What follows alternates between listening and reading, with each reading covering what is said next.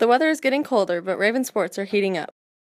Starting Monday, the girls' volleyball team heads to Bonner Springs to take on the Braves at 6. On Tuesday, the gymnastics team has a meet over at Shawnee Mission South starting at 6, and the soccer team plays at home at 7. Moving over to Thursday, the soccer team plays at home again, starting at 7. On Friday, the tennis team is in Topeka, while the Raven football team plays north at Seaback, kicking off at 7. Over the weekend, on Saturday, the volleyball team plays at home at 8. For the Raven Minute, this has been Riley Kramer.